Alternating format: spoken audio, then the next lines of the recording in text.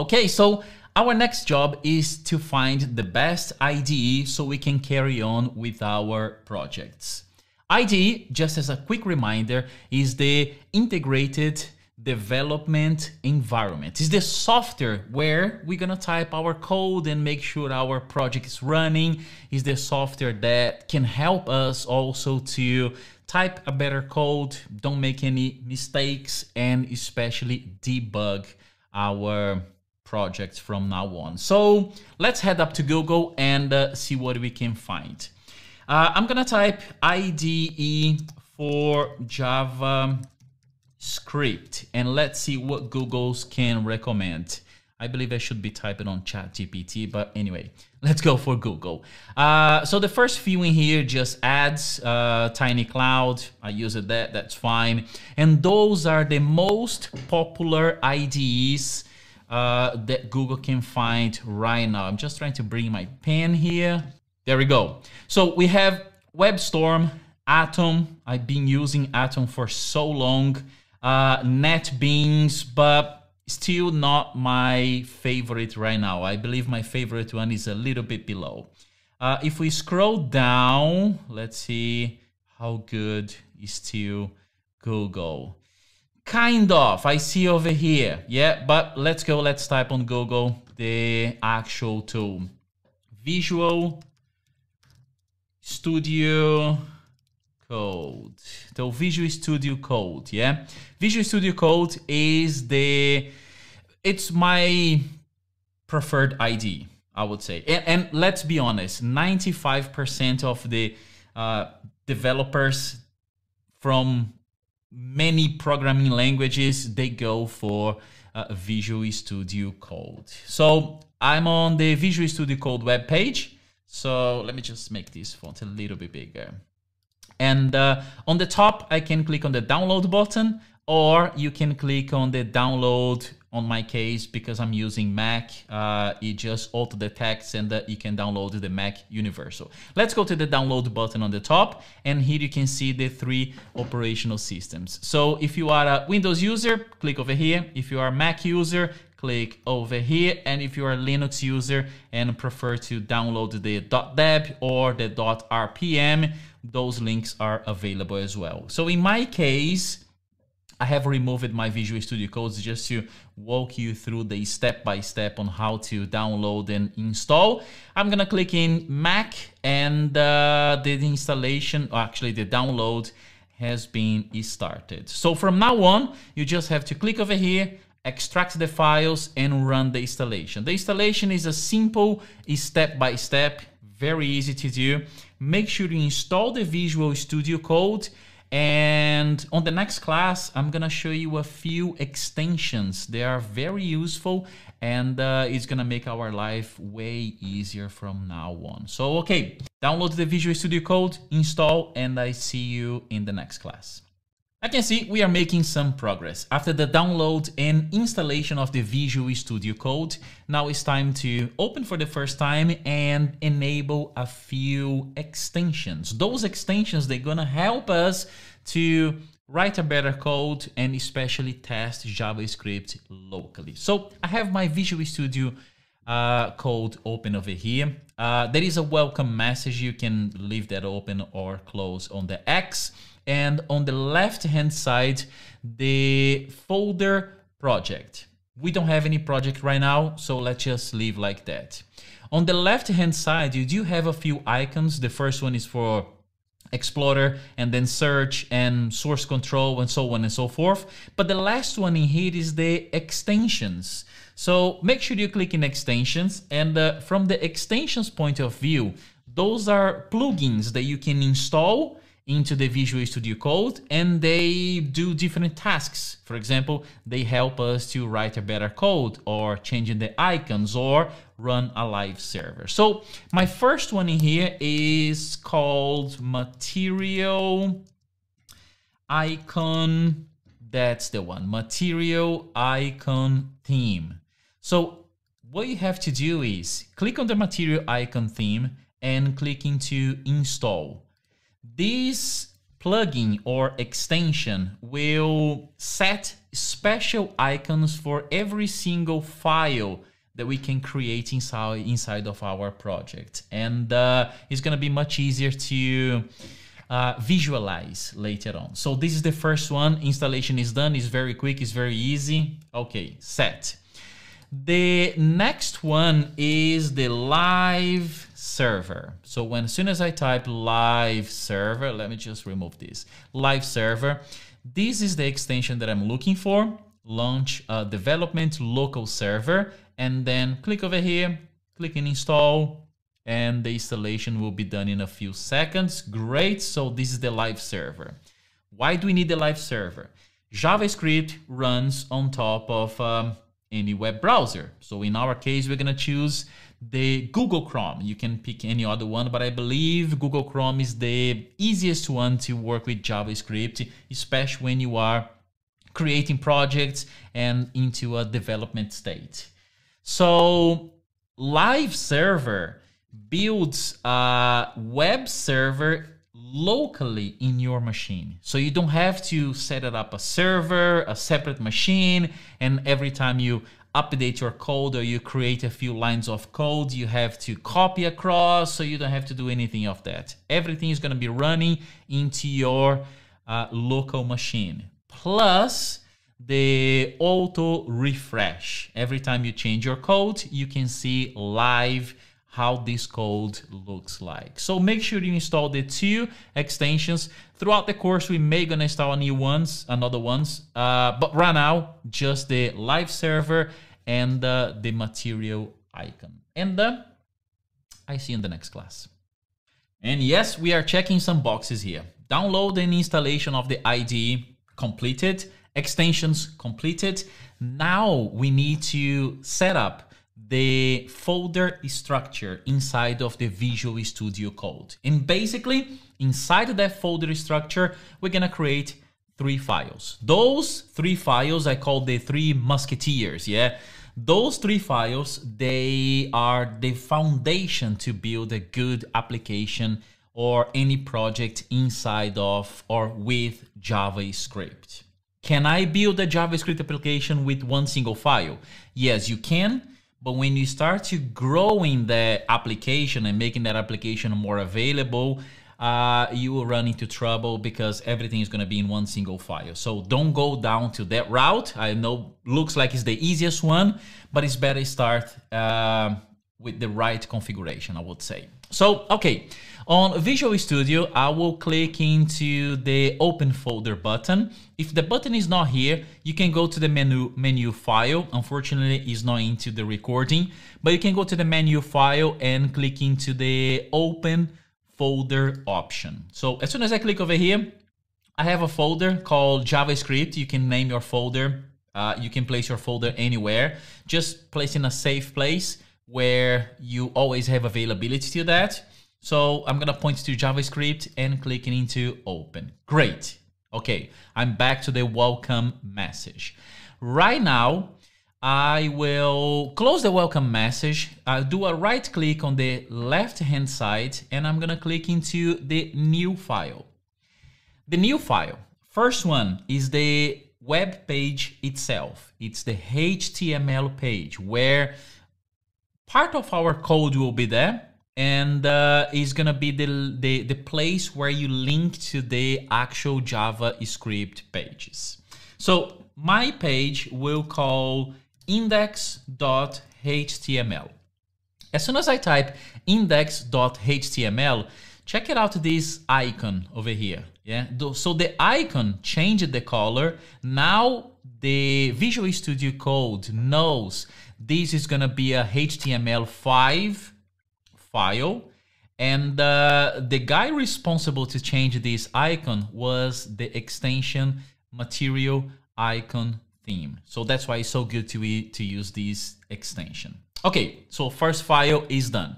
The second file is the one that's gonna give more color and formatting and all the pretty stuff you can apply to a project or to an application. They are coming from this file. Is the styles.css. So Visual Code identified that's a CSS file, and it changed the icon.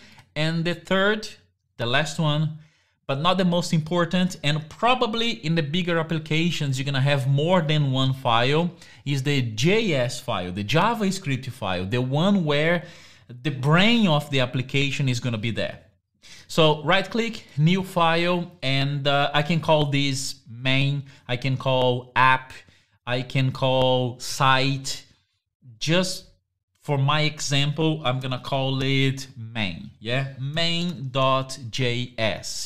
Press return, and you have the 3 files. So the files are open over here. They're open in tabs, and this is the folder and files structure that we are looking for. The next step, we're gonna start typing some code.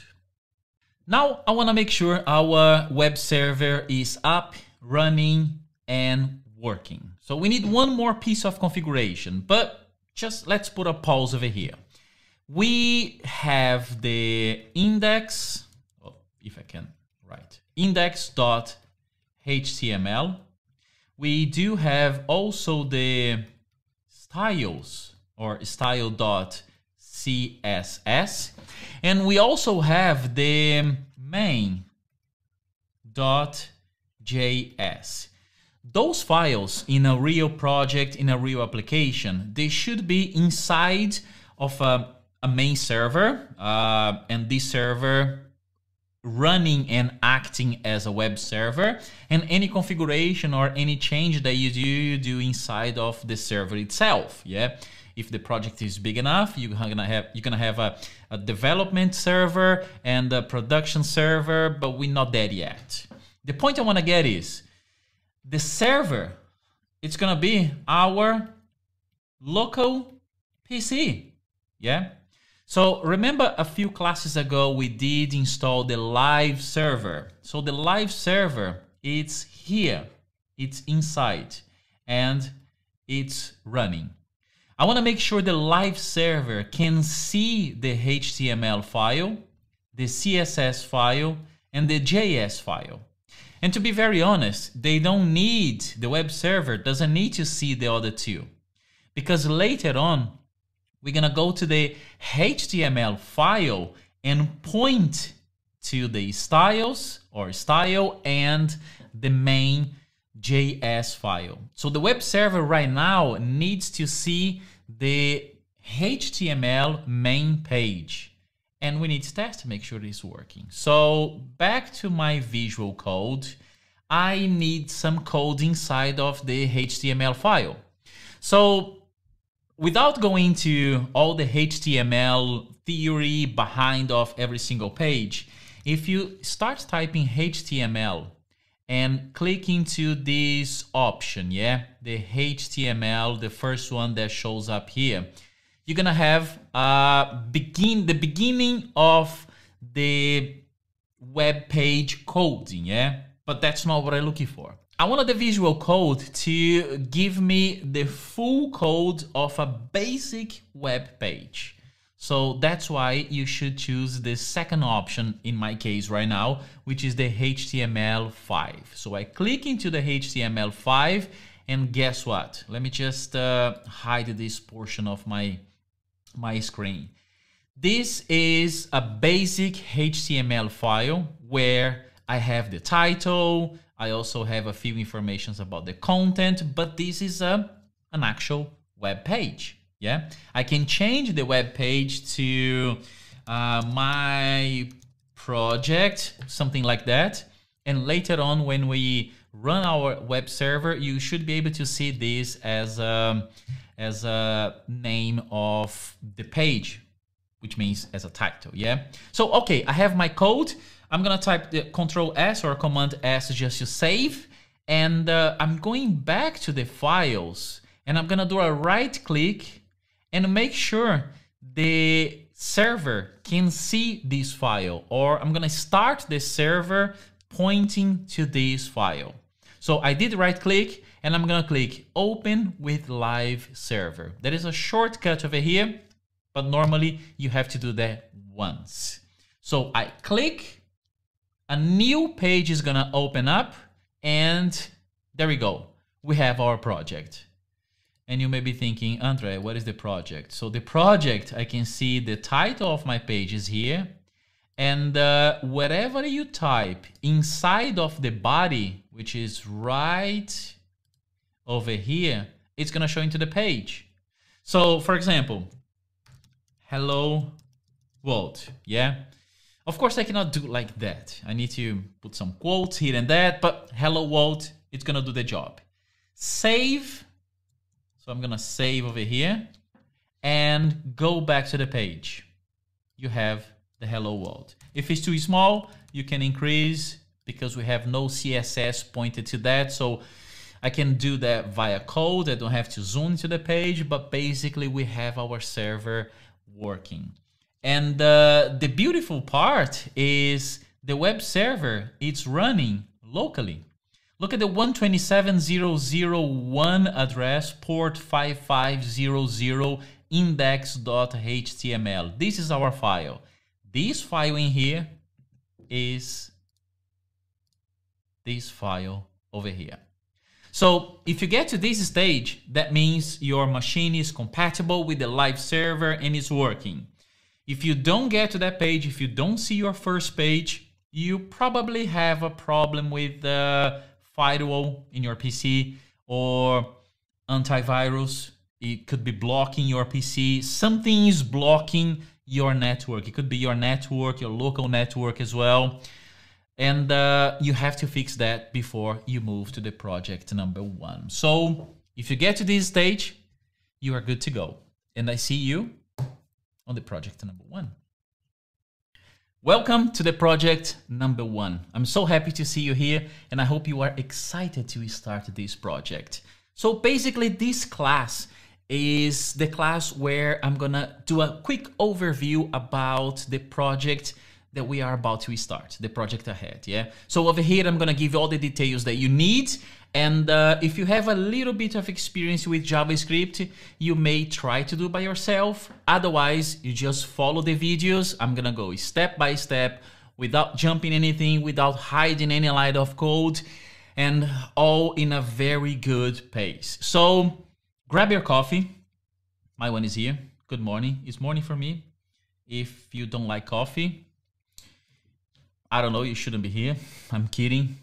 No, I'm not. I'm kidding. So grab your drink. Learning must be a fun stuff. Yeah, it must be fun. Learning, especially new technology like this one, programming language, JavaScript, it must be fun. We must have fun. So bring your drink and let's go. Let's move on. So what I'm expecting from the first project, the project number 1, is this. I already made a few lines of code, and those line of codes, they gave me a result. The result, unfortunately, I cannot see right now because I am outputting the result into the development console of my browser. So every single browser provides a tool or a set of tools to the developers, to us, to make our life easy.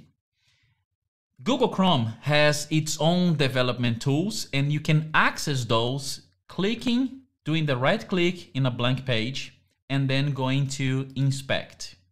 As soon as I open inspect that, let me just make this a little bit bigger. There we go. As soon as I open inspect, and I'm just gonna move my screen over here. You should be able to see on the top the menus or the tabs for elements, for the console, for the sources, network, performance, and so on. Those tools, they provide information that can make our life easier when we are coding, and especially when we are troubleshooting something. So based on that, if I go to console, before we go to console, yeah, you can see my hello world is here. You can see that this code is injected by the live server. So everything that we've done before we started the project 1 is right over here, and you can see in plain code or plain English code, I would say, yeah. And also we can see the console. Console is gonna be our best friend from now on. Everything that you wanna output not to the actual page, but somewhere, and then you can move to the actual page. This somewhere, it's the console. So if you output the console, the end user won't be able to see it, but you can test and you can just make sure everything is working. And the output that I'm getting is, my name is Andrei Iacono, and I'm 28 years old. And yes, I am 28 years old. If you don't believe, yeah, I'm not. But anyway, that's my age over here, okay? So this code, it's coming from a file. Which file is that? It's the main file .js that we created previously. But how do I get this code over here? There are many things that I did enable and typed and code that I'm gonna show you step by step on the next classes, yeah? But this is the end result. If we get to the end of the project 1 with this result, we are good to go to the project number 2. So let's go to the next class.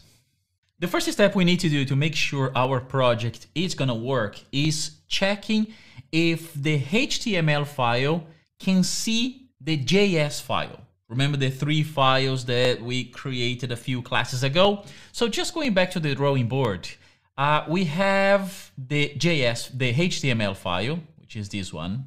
And we also have a second file where all the JavaScript code is gonna be. And the third file, which is the style.css, where all the formatting and the pretty part of our web pages are gonna sit. So the live server, it's right over here. The live server can see the HTML, and the HTML needs to find a way to load the JS file and also the CSS file. So my first step right now is making sure HTML can load the JS file and show into the web page everything that is inside of that file. So we're gonna link the HTML file to see the JS file, or linking the JS file inside of the HTML file, if that makes sense. And the second one is the same for the CSS file. Right now, we're gonna focus on the first task. And the first task is linking those two. So I'm going back to my Visual Code. I'm on the HTML page. Let me just make this a little bit bigger. Inside of the HTML page, we have basically 2 sections over here. The first section is the head, and the second section is the body. Yeah, the head gets executed first, and then the body. For best practice, we need to make sure our reference to the JS file, it's inside of the body, because it's gonna make our application load faster. Yeah, there are so many other best practices behind this, but take that as a first rule. So I'm going down here into the body, and if you have more code inside of the body, make sure it's the last line. It's gonna be easier to find later on, and if you are sharing this code with another developer, that's gonna be the first place they're gonna look for. So inside of it here, we're gonna type script, and I'm looking for the script source, which is this one. So I select that one, press return, and it does the script and the script source. Now I need to point where is my JS file. So the JS file, as far as I remember, calls main.js, and it's on the same folder. So if I can show you my folder structure over here, the JS file, it's here inside of the same folder, which is the JavaScript folder, index and style CSS. If it's not, you're gonna have to give the HTML file the full path on how to get to that place, how to get to that file, yeah? In my case, because it's on the same folder, I'm just gonna write main.js. I can click over here and done. Make sure you save your configuration. So what does that mean is HTML now knows how to get to the JS file. So this part is done. The next class, we're gonna type something inside of the JS file, the main JS, and check if you can see in our console or in our page, the HTML page. So I see you in the next class. Now we are going to test if the HTML file can see the JS file, typing a simple hello world message. And to do that, I'm going to the main.js file, and I'm gonna type the command, the code to send a message to the console. I don't want to send the message to the actual HTML document. I just want to send a message to the console, because if I can get to the console, that means I can get to the HTML. They are on the same place. So let's go. The code is console.log, open and close parentheses, and inside I'm going to put a single quote, and inside of the single quote, it can be a double quote as well. Inside of the single quote, I'm going to type the hello world. Okay? Make sure you save your project, save the file. Whenever you see a dot over here on the top, that means we have a change on the file, but that change hasn't been saved. So when I save, I use Command S or Control S, the dot just goes away. And if I head to the page, I can see my hello world. So let's just make sure that hello world, it is coming from my main.js. So the hello world is inside of the console, and this hello world is coming from the file main.js, double colons, and then the line number, the line code number. In our case, line number 1. So if you go back over here and check the visual code, it is the main.js and it is line number 1. So if I just copy this and paste underneath, I can send 2 console messages, save 2 exactly the same console messages. One on line 1, one on line 2. So you may be thinking, okay, so that's how you had the message, my name is Andre Iacono and I'm 28 years old. Kind of. There are 2 ways to do that. So the first one is this. So let's go over here and change for the first message. My name is Andre Iacono, and yes, I am kind of Italian. And I am 28 years old. And then you may see, actually with this, we just hit our first problem over here. I'm using quotes, single quotes, but the problem is when I'm writing I am, JavaScript thinks the single quotes is started over here and it's ending over here. So it doesn't know the single quotes starts here and ends here. It thinks it starts over here and ends over here. What should we do? So in this case, I'm going to change the single quotes for a double quote. When I do that, I'm making the double quote clear that we should start over here and finish on the next double quote. Any single quote inside, it's part of my text. In this case, it's part of my string. Okay? Normally, I use single quotes. Some developers, they like to use double quotes, always. Some developers always like to leave a semicolon at the end. Some don't. Like myself, I don't leave the semicolon at the end. It's a personal preference. In today's day, you don't have to. It used to be mandatory to have the semicolon at the end. In today's day, it's not anymore. So, okay, I have the message. Let me save this file and see if I can get. There we go. That's the end result. But the project doesn't end over here because right now everything is so static.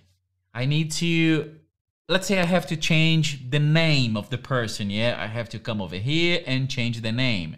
But let's say I'm using this piece of code somewhere down the line. So I have to change my name everywhere.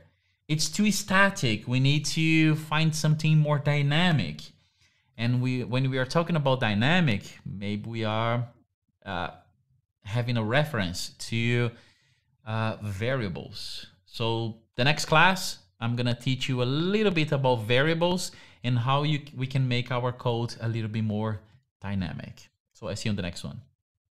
Now let's talk about variables. Variables is like a container that stores data.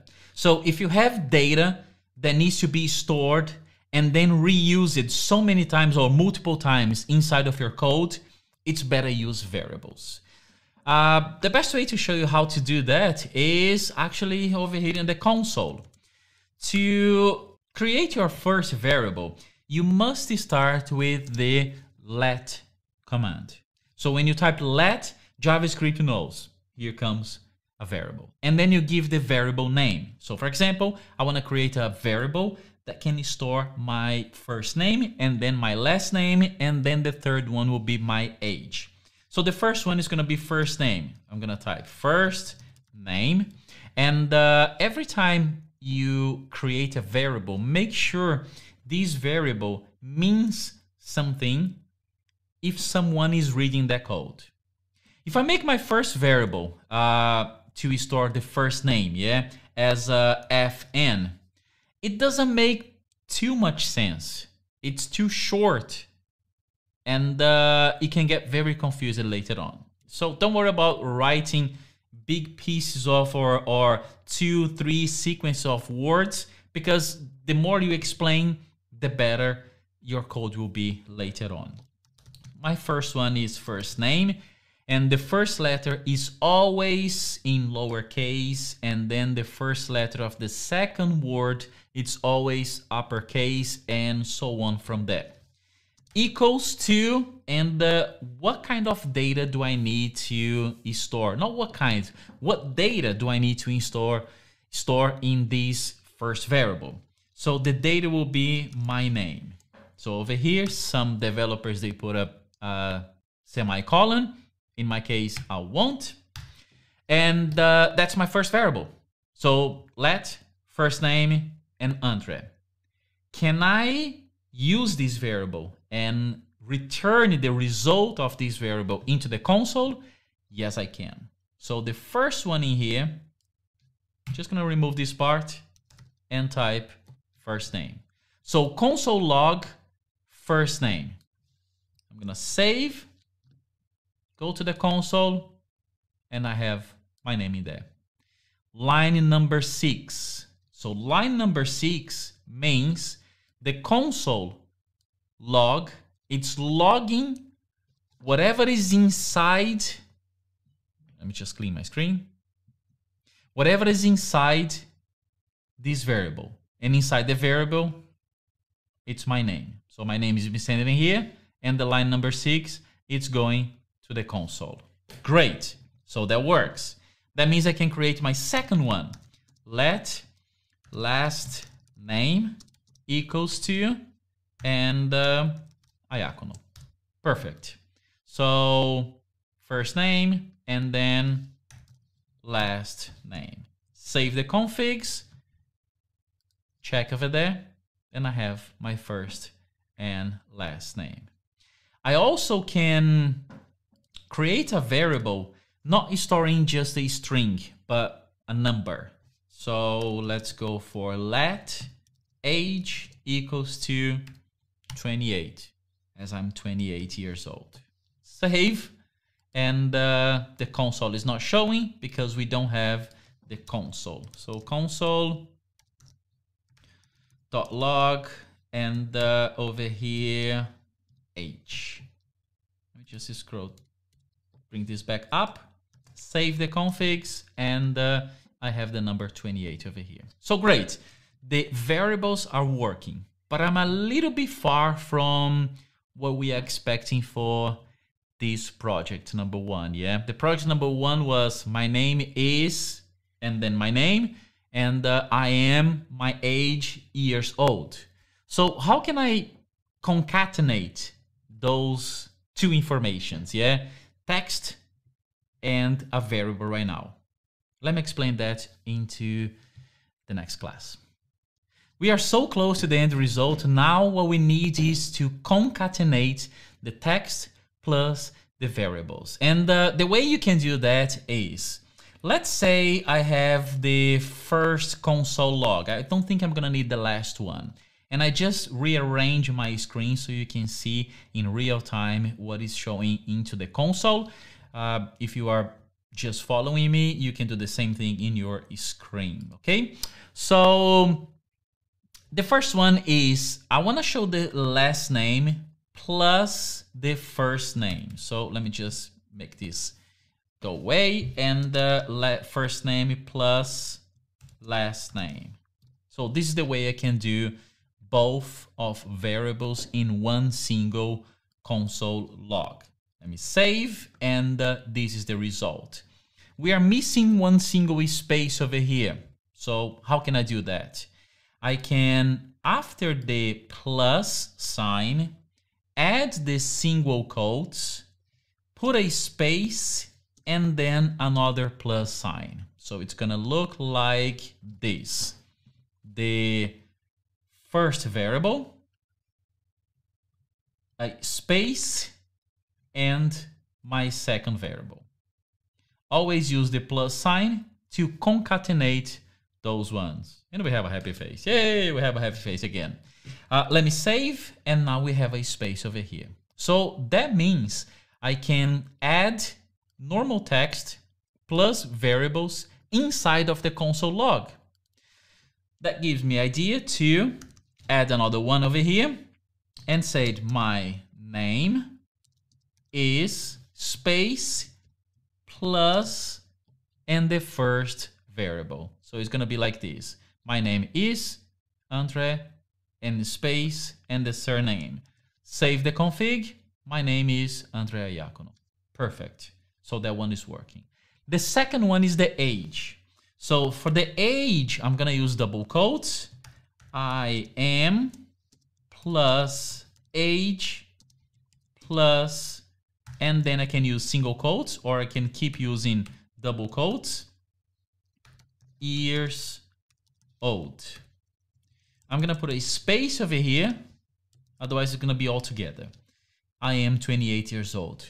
Perfect. Line 7, line 8, they are working with text plus the variables. So I believe we got to the end. But I want to show you something even cooler or even better, or some other features that you can use with variables. Variables are not just to store, you can actually change the data at any point in your code. And you can also make sure nobody can change your data inside of a variable down the line. So yeah, let's go to the next class. Now that we know that variables do exist and we can work with variables, can I change the data inside of a variable? Yes, I can. So let me show you how to do that. So in my first example, the first name and the last name, those two variables, they hold a string. If you point to the variable, you can see what type of data is inside. JavaScript does that by itself. It checks, and it makes the assumption that it's a string inside. When I point to age, it knows it's a number, okay? But let's say I wanna change my age. If I wanna change my age, I just need to type the variable again without the let, or I can use the let, and change to 32, my actual age, okay? Why not? Save, and look at this. It changed it to 32 years old over here. But what happens if I don't want to? I want to make sure the variable stays with that data. Maybe it's a math calculation. I'm calculating some percentages, and that number needs to keep the same. So instead of using let, we need to use const. When you use const, JavaScript knows that's a variable, but a variable that cannot be changed later on in your code. As soon as I save, I get my error. Assignment to constant variable at 6.5. So main.js lines 5 and 6. So JavaScript doesn't like that. But if you want to make sure the variable stays with that information throughout the whole code and nobody can change later on, you should use constant. Const.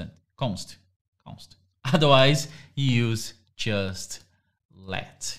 Let me save the information, and here we are, good to go again. And the same happens to any other variable. Just repeat the variable and you have the result. So that's it. That's our project number 1. We got to the end. We use the variables. We know how they works, and congratulations. Well done. Welcome to project number 2. In this project, we're gonna work with input, a few math calculations, and also we're gonna have to convert a string to an integer. And the end result that I'm looking for in this project specifically is this. So let me just refresh my page, and I see straight away a prompt. This prompt is asking, please enter your first name. Okay, let's do it. Andre. Please enter your last name. My last name is Iacono. And clicking in OK, please enter your age. As usual, 28 years old. There we go. And right now on the right-hand corner, I can see my first name, my last name, and the number 30. But as far as I remember, I did type the 28. So something is changing to 30. Looks like we have a +2 just as a tip.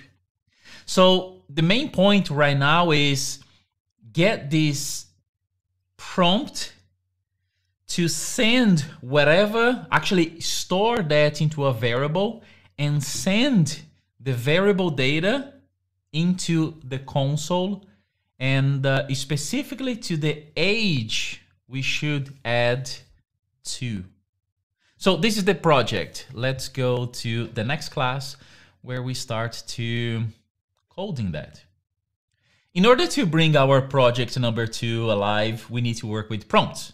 A prompt is a sort of interaction with the end user. So I'm asking the end user to type some information, and I need to store that information into a variable. So the project that I have right now is I have the same index HTML file linking the main.js. My style.css file is totally empty, and the main.js file is also empty. So the first thing I'm gonna do is create a variable called first name. And instead of typing my first name over here, I'm gonna ask the JavaScript to prompt a message asking for the first name. The way I do that is I use the prompt function. Inside of the prompt function, I can type whatever the text that I want, and this text is going to be showing on the top of the prompt that shows into the page. So my text was, please enter your first name, colon, and space. So whenever they type the first name, it won't be together with the colon. Yeah, just always leave a space. And just to make sure I'm storing the information typed from the user to the variable, I'm gonna console log this first name. Perfect. Okay, so this is my code. Let's see if it's working. I'm gonna save the changes, and immediately the prompt is working. Please enter your first name. I enter the name, and my name should be showing into the console right now, which it is. Line number 2 of the main.js file. So the prompt function works. And you may be thinking, what is a function? A function is a set of either rules or tasks predetermined by the JavaScript, for example. So let's say when you're watching TV, yeah, you have a remote control and then you change the channels, yeah. The act of changing the channels means you are executing a function inside of the remote and everything that it has, but you actually executing, triggering a function. Same over here. Prompt, there are a lot of codes inside of the prompt, yeah, but they bundle those together into a function, and then you can use that function anywhere in your code. It's very easy. First one is done. So let me make our life easier in here and get the first one, copy and paste down here because I need another 2 times. First one, last name and age. First, last name and age. Please enter your last name. Please enter your age. Okay, let me save that. Before I save that, let me just duplicate and then one more time the console. Oh, I didn't copy. I didn't copy there. So let me copy there and place over here and over here. There we go. So the first variable is the first name and then the last name and then the last one is the age. Okay, saving the config and please enter your first name, Andre, last name, Iacono, and your age, 28 years old. Here we are. I don't know if I'm on the same lines, but at least I'm getting the result. The only problem is I'm getting the actual age. I'm not getting the +2, but I'm gonna leave that task for the next class. Right now, the code that I have is 3 variables prompting a text. You enter the text is stored into the variable, and the variable is showing into the console log. So that's it for now. Let's go for the next class where I can solve the mathematical problem of adding +2 into the age. So our next step in the project is to solve the mathematical problem where I need to type my age and add a +2. How can I do that? A simple math equation inside of our code. So what I'm gonna do is, let's get the age again, which is the age variable, and do this way. I'm gonna get age and add +2. So now the age is the age itself +2. So when I print the age to the console, it should be whatever I type +2. Okay, let's save the configuration and try that out. Andre Iacono, and the age is 28. Okay, did that work? Sort of, kind of, yeah. First name is okay, last name is okay, but the age is 22, 28, 2. Actually, it didn't work in a way. It's not the result that I'm expecting, but it didn't work because JavaScript took the 28 and add the number 2 at the end. And JavaScript didn't do the actual math calculation because he doesn't know it's a number. If you point your cursor to the age variable, you should see the age variable is being treated as a string. So JavaScript thinks this is a string, is a text, and not an integer or a number. So how can I do that? Right over here, inside of the prompt, we have another function called, or the reason this function exists is to convert strings into a number. This value in here, JavaScript knows is a number, but the variable itself, it's a string. So whenever I type something into the prompt, it's getting to the JavaScript code as a string. I need to change that. So how can I change that. I'm gonna call a function named parseInt.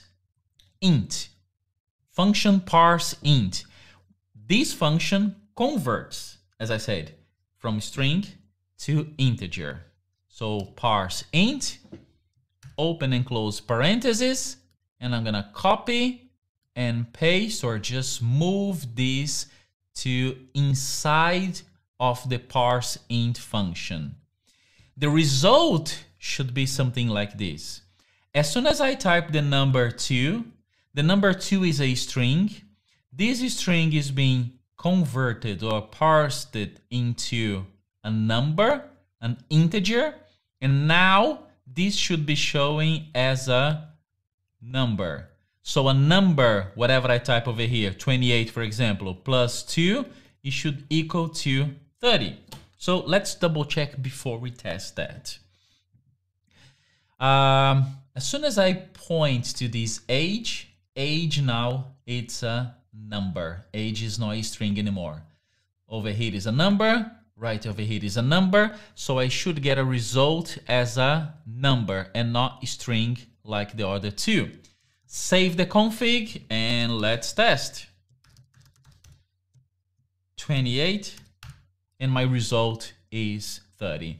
Right now we are getting the right result. So that's how you can solve this math equation, which wasn't a math problem. It was just a variable type problem. Welcome to the project number 3. And in this project, we're gonna add some colors to our web page. Yeah. So basically what I'm looking for is change the background color of our HTML page, add some text, and do all these fancy changes over here. For example, my text, hello world, is centered. We have a space between the letters. We have a shadow going on, a color blue. So we need to make all of these changes. What does that mean? That means we're gonna work with the CSS file, the style.css file. But before, we have to link that style CSS file into the HTML page. This is the face of our project, and I hope we can get it right at the end. Okay, so let's go, let's get busy.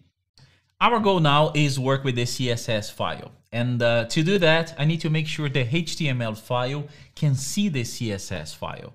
If you remember a few classes ago, we did the link between the HTML file and this JS file, which is working fine. And right now we're gonna work with the HTML file to the CSS file. So we need a link between them. Actually, the link is gonna be applied over here. So let's see how can I do that.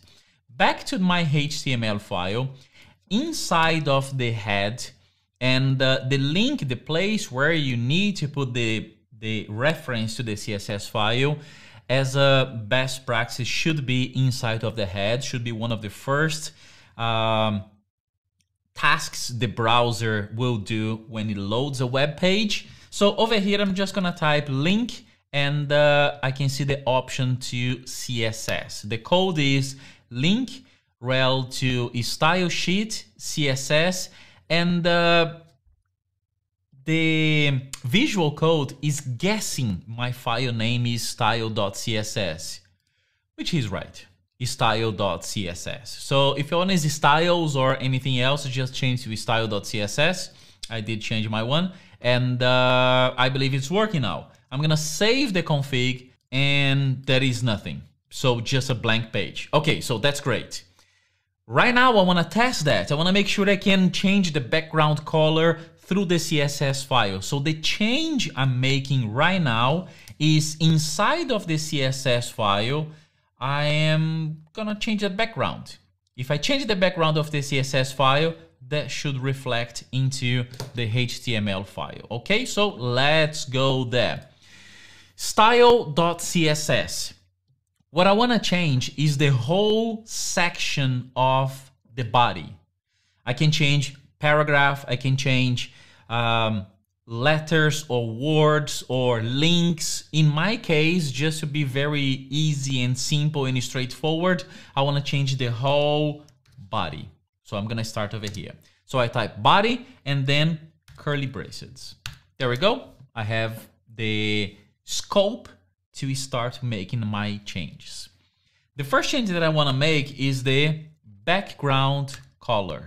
The background color, if I remember correctly, the background color, I believe was this color in here, burly wood. You can change to whatever color you want. I just want to make sure the link is working. That's why I'm changing the color right now. So I'm gonna save this config and going back here to my project. There we go. It changes, yeah? If I pick another color, and this color doesn't need to be by name, it can be by hex as well.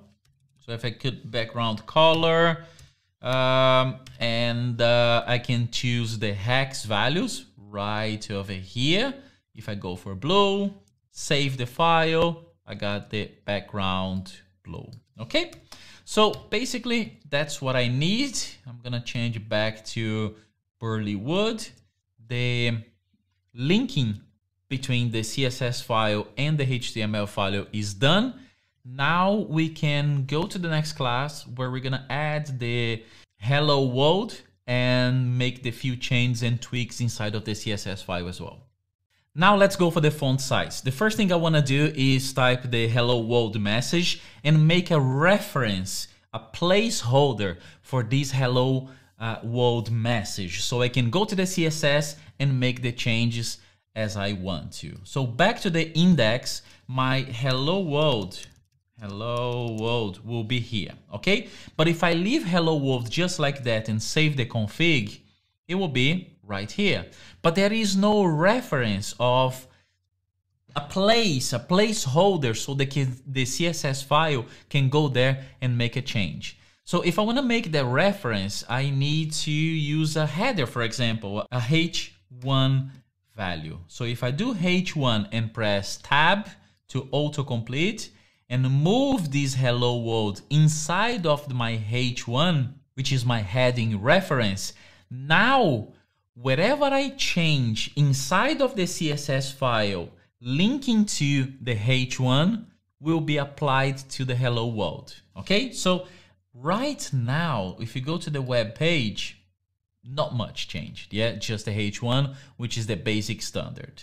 Okay, now I'm going back to the style page, and before the body, I'm gonna type h1 space and the curly braces. Inside of this one, let's make a few changes, yeah? First, let's go for the font size. The font size I can pick between large, larger, medium, and so on. Percentage, inch, or pixels, or any measurement that you can find over here, yeah? In my case, I believe my example was using the 30. So right now, if we save and go back to the web page, we should see a larger font size. Save, back to the page, and it looks like it's larger. Let me see if I save. Yeah, it looks larger. Let's make 80. Save, and didn't work. I forgot to put the px. 80 pixels. Save, and there we go. Much better. But I don't want 80. I want to just 30 pixels. Okay, 30 pixels, beautiful. That's working right now. The second change I want to make is the color. Let's make this color as blue. I believe it was blue in my example. Save the config, check. Yeah, it's blue. The next one is gonna be the font size. So I can, sorry, the font family. I can change the family to anyone in this list.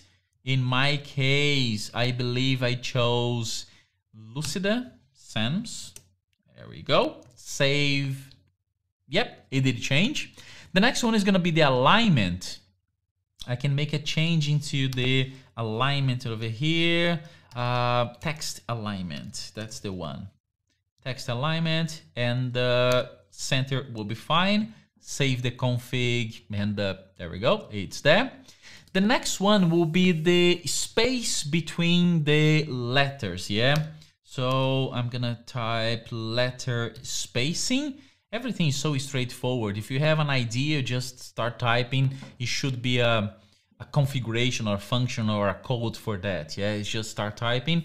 If you don't know, just use Google or ChatGPT to help you out and give you the right code.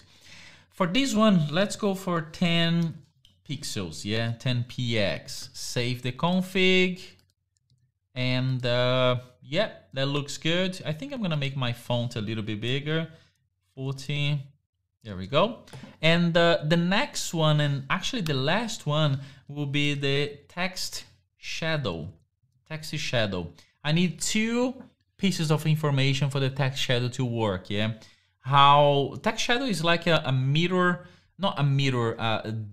Duplicate. You just duplicate the word, and then you slide to the left or to the right, and then you slide down or up to make the shadow. Yeah, it's just that.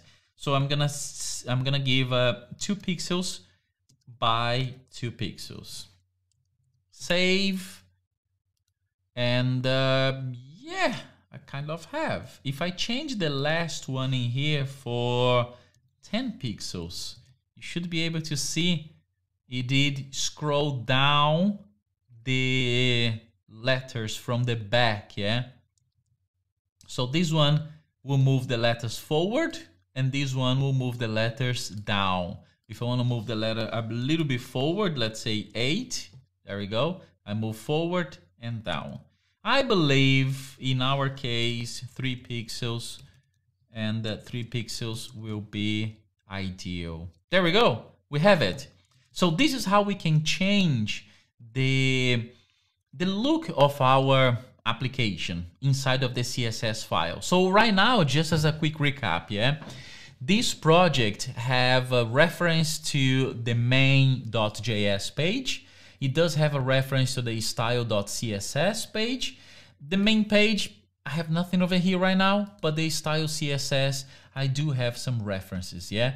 And then you can keep adding. If you have another one as a H1, it will accept every single piece of configuration from every single code from the style CSS. If you change to a H2, let's say change to a H2 over here, it will accept another set of parameters or coding or customization that you can apply into the CSS. Yeah, I'm just gonna remove my one and leave as this. Okay, so this is the end of project number 3. Welcome to the project number 4, and in this project we're gonna work with the HTML file and the JS file. What I wanna do is enter data, so prompt a user to enter a data, a name for example, and this name will be returned to the actual HTML page plus a message, a greeting message. For example, hello, Andre. The software is gonna ask me for my name, and it's gonna return hello, Andre, not to the console, to the actual HTML page. That's the difference. So what I have over here is, I just reloaded my page. Let me just cancel over here. Reloaded my page. Please enter your first name, Andre, return, and hello, Andre. So what do we have over here? We have that this is the name that I typed into the prompt. So this should be stored in some sort of variable. We have the greeting, which is a text. And the main difference, this is into the HTML page.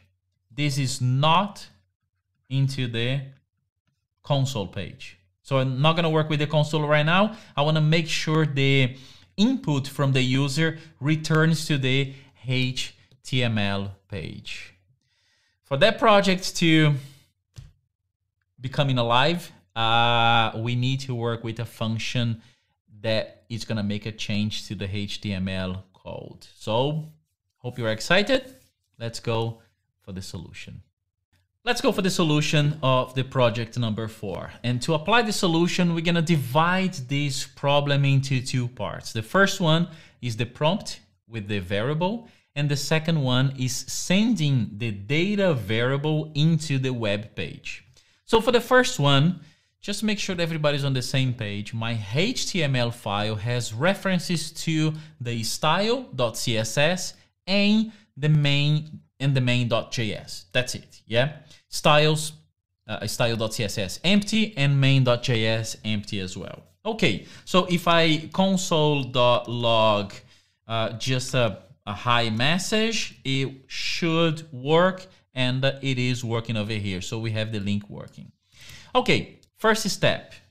Let me create a variable called first name, and this variable will have a prompt, processing instruction now. It will have a prompt, and this prompt will have a question. Please enter your first name. Okay, there we go, like this. Please enter your first name. Let's make sure this is working, and console.log and first name. Okay, save my first name, Andre, return, and Andre is being returned to the console. This is the problem. I don't want to return to the console. I want to return to the web page. To return to the web page, we need to do something else. First, where am I going to return this to the web page? To which place? To the head, to the body, to the HTML, and if you pick one, what position is gonna go? So let's check it out to the index.html file. Normally, we're gonna return this into the body, because if you return to the head, you should be able to see it, yeah? So inside of the body, I need to make some sort of reservation or a placeholder into a paragraph, for example. So I'm gonna type over here the P and press tab. This is a paragraph. And inside of the paragraph, I'm gonna give this paragraph an identification, a name. I'm gonna call it ID, space ID. I press tab, and the name for that is gonna be greeting, just like this. So wherever I send to greeting, it's gonna be displayed inside of this paragraph. It's gonna be displayed here, okay? I'm not gonna leave the here over here, but it's gonna be placed over there. I'm gonna save this config and just type nothing happens. Why? Because I have the placeholder into a paragraph, but nothing is being sent to greeting, to this ID. So when I go to the main.js file, I need to take the content of this variable and send to the HTML page into the greeting position ID. Okay, how do I do that? There is a function called document.getElementById. This is the method, getElementById. And inside of this getElementById, I need to type the identification of the HTML page. In our case is greeting. Did I say in singular or plural? Singular. Okay, greeting, greeting, perfect. That's it. Dot, and I'm gonna add a property called inner HTML to insert into the HTML. Okay, so I'm using the function to get the ID, and the ID name, I'm giving the name is greeting. Insert into the HTML, but insert what? Equals to my variable first name. So insert into that my variable first name, which is a string. I'm gonna save the config, type my name, press return, and voila, it's working. So my name is being returned into the paragraph, which is inside of the HTML. Okay? But as far as I remember, the project was giving me an extra message. It was saying hello space, and then my name. So in the next class, I'm gonna show you how to do that. If you wanna challenge yourself, try to do that without watching the next class, yeah? And then just go for the next class just to make sure you got that right, yeah? So wish you the best, have a go, and I see you in the next one. Okay, so I hope you got that right, and let's just check what is my solution. There are many ways I can solve that problem. I believe I'm going for the easiest one. I'm gonna create a new variable called greeting, and the content of this variable is gonna be a static text, hello, space, and then I'm gonna concatenate this variable into the other variable, the first name. So let's see how I can do that. My second variable will be greeting, and this variable will have the string hello and space. Simple like that. At the end of the document function, I'm adding the greeting plus first name. So those two variables will be added into the HTML page. The first variable is my name. The second variable is the greeting with a space at the end. Save the config, Andre, return, and hello, Andre.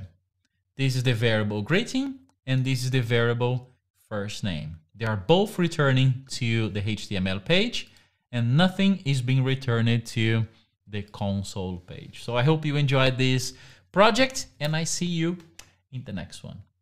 Welcome to the project number 5, and in this project we're gonna learn about lists, and the end result should be lists related, or I should say arrays. So what I'm looking for is this. I have my web page over here. Let me just refresh that, and there is nothing showing over here. So the magic is happening on the console. So the console, I have something very not friendly or sometimes weird, where I can see basically two lists. The first one with a few names and a number. The second one with a different set of names actually, and also a number, and then another name at the end. Let me just move this one to the middle so you can see, okay. And another name at the end. I see the lines number 3, number 8, number 9. So how can I duplicate this? How can I make this happen with my JavaScript code? As I said, this is a topic related to arrays. So on the next class, I'm gonna show you what is an array, how can I work with an array, and then we're gonna solve that puzzle. Before we get into our project, let me explain to you what is an array, yeah? An array is basically the way you can store more than one information, more than one data, or different types of data into one single variable. Because right now, what we have is, if I have a name, yeah, and I want to store that name into a variable, I just do like this. That's it. My name is Andre, is stored to a variable name. But what happens if I have more than one name? For example, Anna. How can I store both data and representing the data is as two pieces of data in one single variable? The way I can do that is using arrays. So I'm gonna start the same way. Let me just make this a little bit bigger.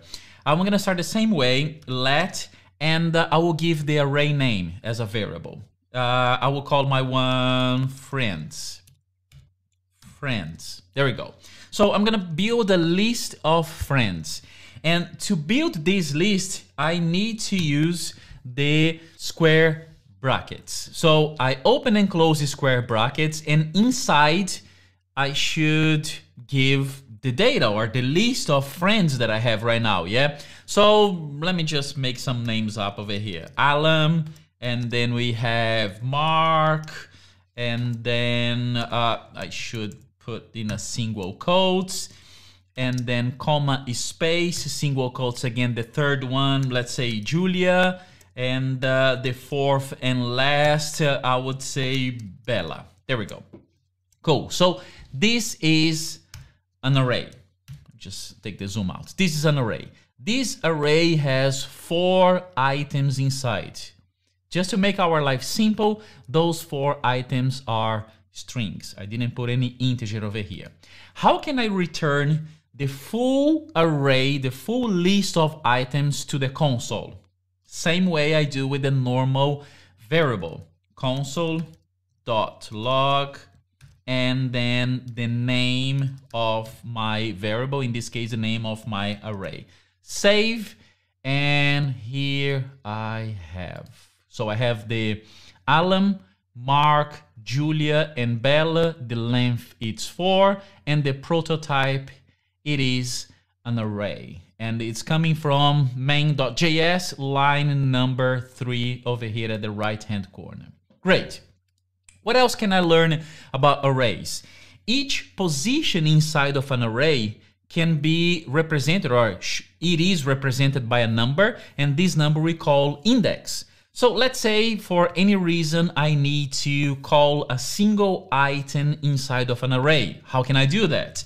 I go for the console.log, my array name is friends, and inside of my square brackets, I can type a number.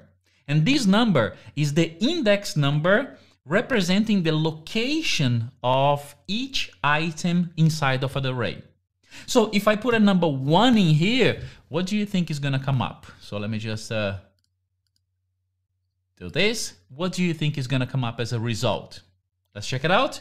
Save, and comes up Mark. You may be thinking, why is Mark? If we check this out, the index number starts counting as a 0. So Alan is the index position 0, Mark is number 1, Julia is number 2, and Bella is number 3. A lot of people get very confused with this because they think number 1 is the first one in here, but indexes, they start counting as a 0. That's why we have that. And if you did really pay attention, which I believe you did, you saw the numbers when I expanded this arrow over here. I believe you saw the numbers, and the numbers prior or before the name or before the item, they are the indexes. So let me just take my pen off here, and this is what I'm talking about. There we go. Index 0, index 1, index 2, and index 3. This length is 4. So with that said, can I replace items inside of my array? Let's see. Let's see if I can replace some items over here. I want to replace the item number 1, yeah, Mark. So I'm gonna say friends. I'm gonna call my array again, and for the friends in the position index number 1, this position will have a new value. And this new value is going to be Anna. So as soon as I save my project, Mark should go away. It will be replaced by Anna, and over here as well. Saving, and here we are. I replaced the position index number 1. What happens if I type an item name or give a data to an item and with an index that doesn't exist? So let's say index number, what do we have? We have 0, 1, 2, 3, index number 4. What do you think is going to happen? So friends, index number 4 equals to Joe. Yeah, Joey. Save the config, and look what happened. Index number 4 didn't exist. But because the array is dynamic and you can increase and decrease its size dynamically, the friends index number 4 didn't exist, but now it does. It just add to the end. I can do that for index number 5, 6, and 7, and so on. So if the number of the index does have some data, it will be replaced. Otherwise, it will be just added to the list. So cool, huh? And don't forget that inside of the array list, you can also add different types of data. Right now, we we did the string, but we can also add the integer or a number. So let's say friends and the index number 5, and inside of the index number 5 we'll have the value 100. Save, and now we have the value 100, and 100 belongs to the index number 5. Arrays. It's a great way to store more than one type of data or one data into a variable. Very useful. Now that you know how arrays work and what can we do with them, let's build our project. It's a very simple one, but I want to make sure you fully understand the power and how can you play and work with the arrays. So what I have over here is that. And as far as I remember, the first name of my array, I had 2 arrays actually. Not 2 arrays, a same array but with a few changes. Yeah? You can do 2 arrays as well, the result will be the same. But I just want to make sure I have 1 array and a few changes, and then I printed out that array again. Yeah.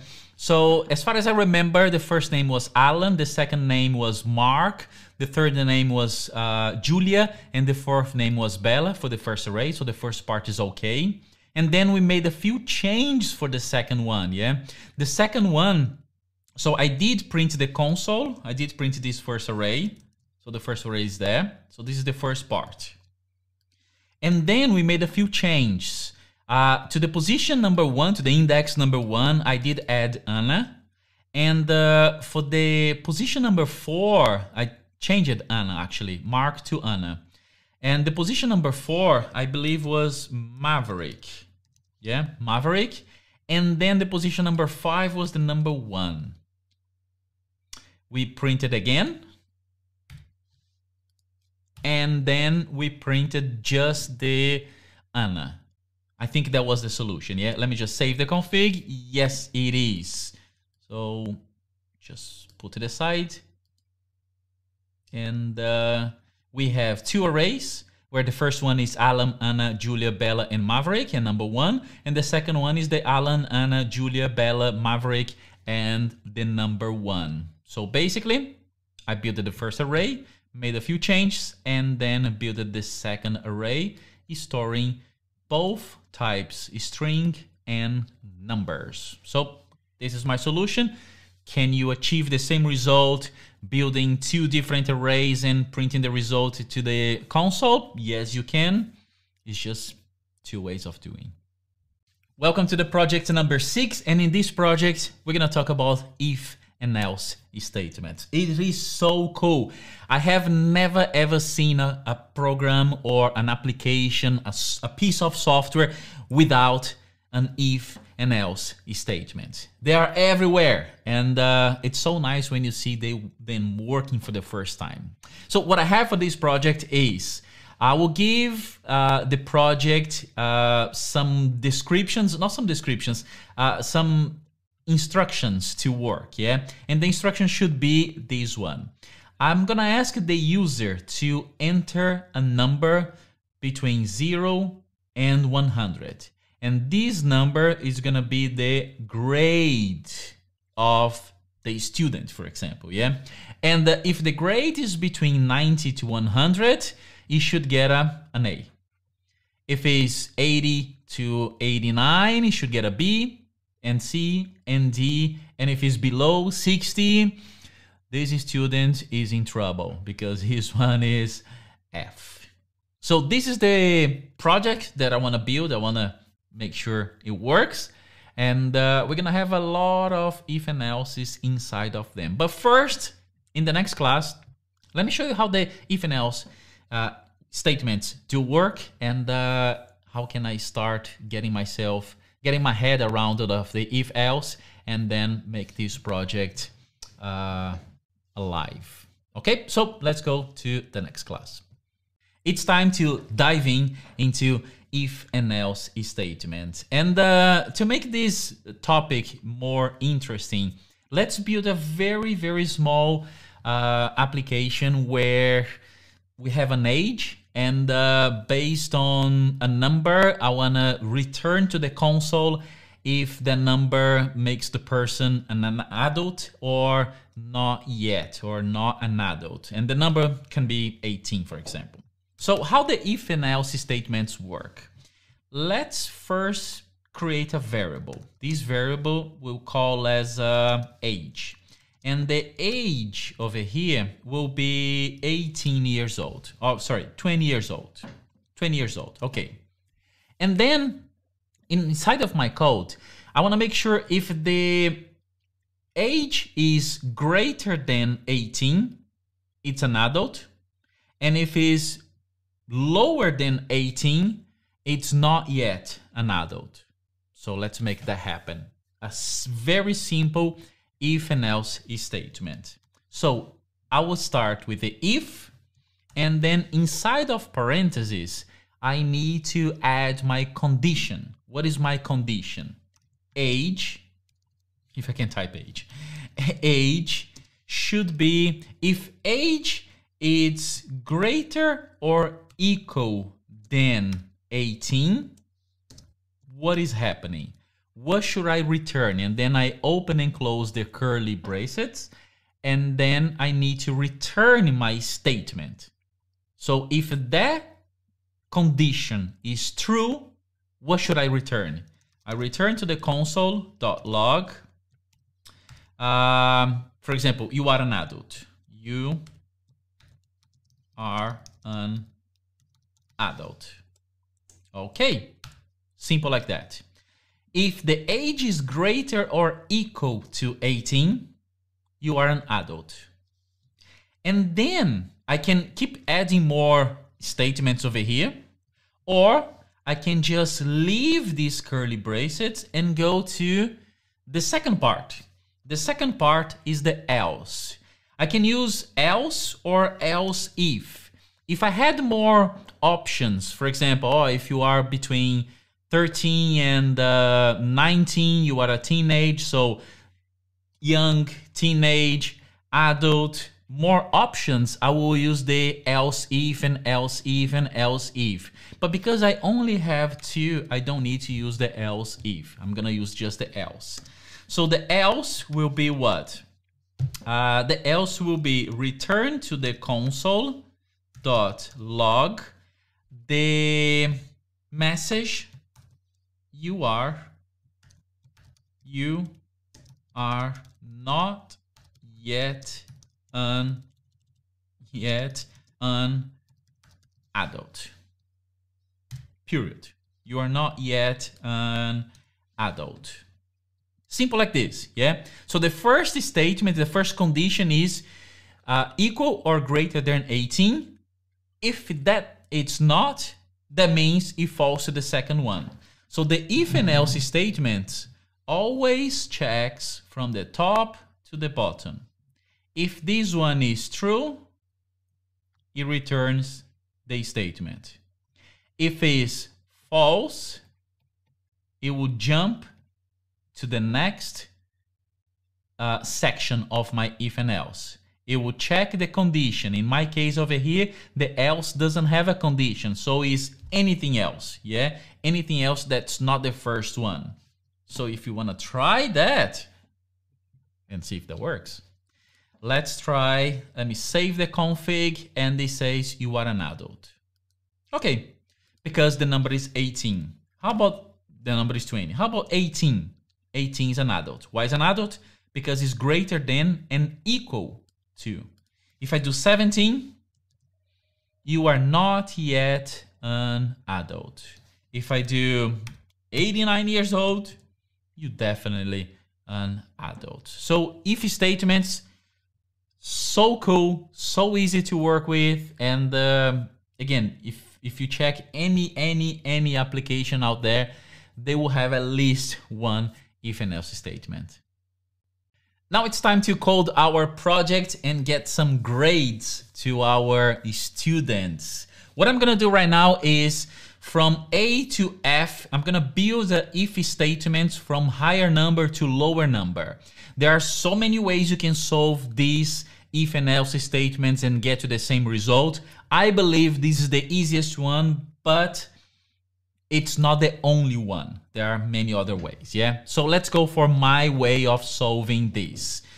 First thing, to make our application a little bit more interesting, I'm gonna ask the user to enter the grade from 0 to 100. So the first variable will be grade, and this variable will have a question. So there is a prompt over here, and this prompt will have a question. Please enter your grade. Please enter your grade. I can also give an example between 0 to 100, and I think that's all.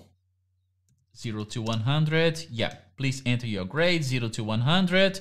Okay, let's check if this is working. Console.log, and then grade. Save. The prompt should be here. Please enter your grade, 100. Return, yes, I have the number 100 returning to the console. Great. Next part, let me just erase this. Let's start our if and else statement from the top to the bottom from the 100. So if the grade is greater or equal than 90, greater or equal than 90, what should I return? I should return, let me see, your grade is A. Okay, so I should return console.log, and your grade is A, period. Okay, yeah, so that's the one. The next one, yeah, I should return the console. I can also return as an alert, as a response to the prompt. I think I'm gonna do that. We did a lot of consoles, yeah. Alert is a function that returns as a pop-up message to the actual page. I think it will be more interesting like this. The second one. The second part is a else if, yeah? So the second one is the else if, and the else if will be something like this. Else if. What is the condition? If the grade is greater or equal to 80, I can leave some spaces in here, or I can do without spaces, that's no problem. We're gonna set an alert to say your grade is B. Okay, great. Let's do the same thing for C. If your grade is greater than 70, your grade is C. And the last one, let's go for D. Yeah, D. I think D is 60. Let me just double check. D is 60, yep. 60, it's D. And anything below 60 should be F. So the last one, I'm not gonna even mention the 60, yeah, because anything greater or equal than 60, that means anything below 60 falls to the last one. So the last one is just a simple else. And inside of this else, just an alert, because this is the last statement. Your grade is F. C, D. Hey, I'm missing something here. Let me see what I'm missing. No, I'm not missing. A, B, C, D, and F. I thought I was missing the E. I'm not missing anything. There we go. So your grade is F. Let's save this and see if it's working. What is your grade? So I'm an excellent student. My grade is 95. 95, your grade is A. It works. Let's refresh the page. My grade is, I'm not very good. 40. Your grade is F. Let's go in between, yeah? Let's go in between. Let's try to reach the C. Anything from 70 to 79. So my grade is 75. It should be C. That's it. So this is our code. As I said, there are so many ways to achieve this one, and there are a few problems over here as well. I didn't set any kind of error treatment, or if somebody just entered the number 200, they will get the grade A. But I want anything from 0 to 100. There are ways we can improve this code. It's not gonna be right now, but just keep that in mind, okay? There are some problems over here, but at least it's returning. When somebody enters the right number, it is returning the right grade. Let's go for the project number 7, where we're gonna work with arrays and for loop. So arrays, we know how that works. It's a list. I can store more than one data or one item inside. But how about for loops? And the reason I'm gonna teach you how the for loop works, especially with arrays right now, it's for our project. I wanna build an application that can store 3 pieces of information, 3 colors, for example. This is what I'm expecting as an end result. So my application is gonna ask me, please enter the color number 1. Okay, color number 1, blue. I press return. Please enter the color number 2, green. Please enter the color number 3, yellow. Return. Your list of colors is blue, green, and yellow. So looking at this result, we can guess there is an array in there. There is a list in there, yeah? But how can I store this information into an array?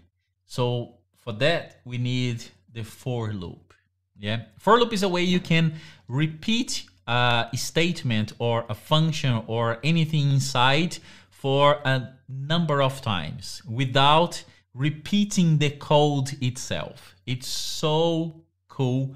And on the next class, I'm gonna show you how that works.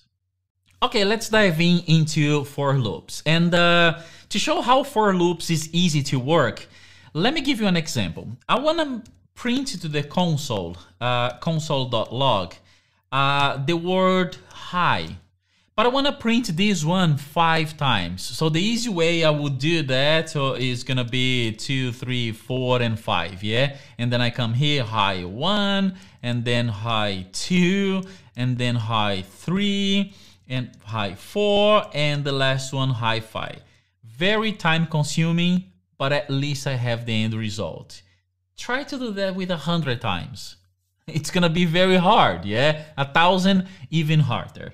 So is there any way I can ask the JavaScript to loop between those numbers and start counting those numbers and give me the end result? Yes, that is. And we're gonna replace all of these for 2 lines of code.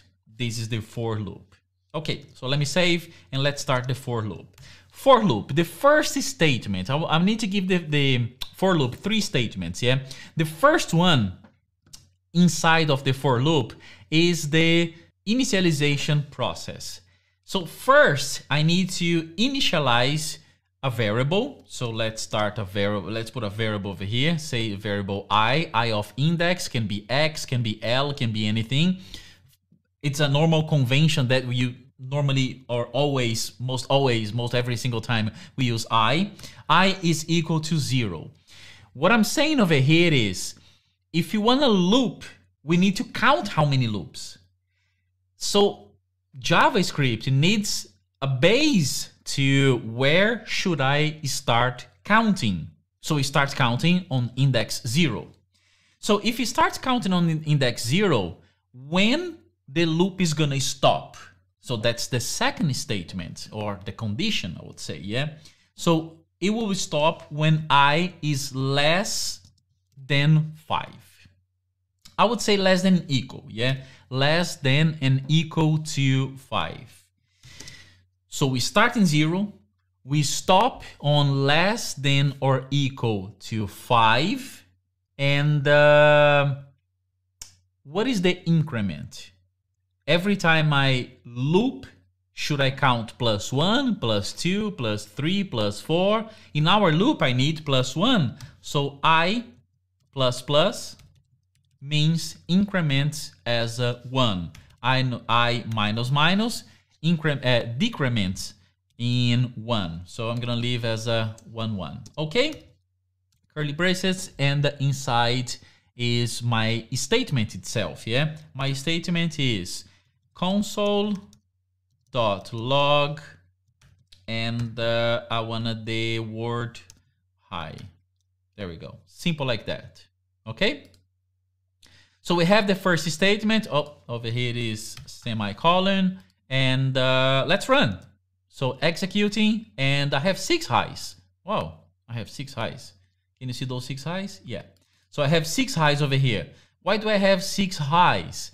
Because it's from index 0 to index less than and equal to 5. If I want to just 5, it's just going to be less than. Now I have my 5 highs. But I didn't see the high 1, the high 2, the high 3, the high 4, the high 5, yeah? I can concatenate that with +i. Show me the number. Let's just get a space over here and execute it again. High 0, 1, 2, 3, 4, 5. We are very close, very close. I need to fix something. Start from 1 and less than or equal to 5. Now I have the 1, 2, 3, 4, 5. So did you see how simple is the for? For the initialization, the top where the one is top, or the condition, yeah? And then the increment. And down here, the statements. You write the statements, and then you execute the for loop. Very simple, pretty straightforward. But on the next class, I want to show you how can we work with arrays, and for loop at the same time, so we can build our application. Now it's time to build our project with arrays and also for loops. If you remember, the project was I will give my application 3 colors, and we will store the 3 colors and return the 3 colors as an alert. You can return as a console as well, but I chose as an alert. So the first part of my code, I need to create an array, but I cannot give the items inside of the array. I need to dynamically add the items inside of the array, but at least we need an array to start, yeah? So my array is gonna call list colors, something like that, or color list, better, color list. And the color list is an empty array. I'm gonna leave like this. Color list is an empty array, so I can start adding items to my array later on. And because the prompt must pop up 3 times, I need a for loop. So the for loop will start in 0 and it goes to 2 or 3 in our case, or equal to 3, or start on 1 and equal to 3, but it needs to loop 3 times. And every time it loops, it needs to ask another question. And every time it gets the answer, in our case, our color, it needs to get this information, this data, and insert into the array. So let's go for the for loop, yeah? So the for loop is let I equals to 0, where I must be less or equal to 2. So it's gonna spin for 3 times, the 0, the 1, and the 2. So let me just make some spaces here. And then I has an increment of 1. So every time it loops, what should I do? I'm gonna create a new variable called color, okay? So this variable color is gonna have a prompt, and the prompt is the question to enter the color. So prompt, parentheses, And please enter the color. Please enter color. Something like this. Please enter the color. The result of this will be inserted to color list. It will be inserted to my array.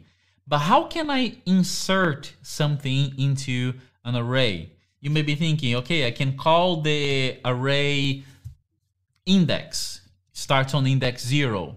But then I have to keep adding this number, yeah? There is a function called push. It's called, functional method called push, yeah? This method will insert into the array wherever is typed to the variable color. So just recapping, the prompt will show, please enter a color, and I enter the color blue. So blue is the data inside of the variable color. The next statement is insert the information inside color to the array color list. So it's going to insert right over here. And then it's going to run the loop again and ask the second question and then the third question. Okay, let's see if that works. Oh, I have no alerts. I have no alerts. My last one is going to be a alert to, and this alert will be your list of colors is, and then I will add the color list. Simple like this. Okay, so your list of color is plus the color list. Let's see if it works. Save the config and go to the prompt. Please enter a color. I will enter blue. If I can type. Blue. The second color, it doesn't say the second. I need to fix that, yeah? The second color, green.